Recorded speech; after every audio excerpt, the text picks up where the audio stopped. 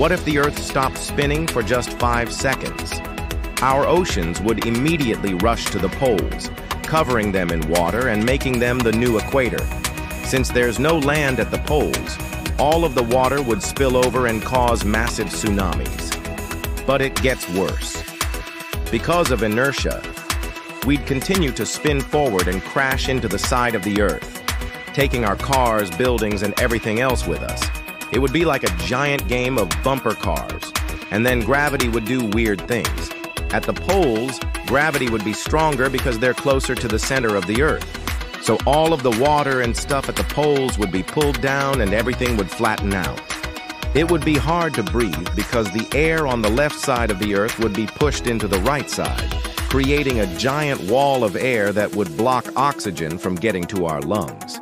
So yeah, it'd be pretty hard to survive if the Earth stopped spinning for 5 seconds. But hey, at least it wouldn't be boring.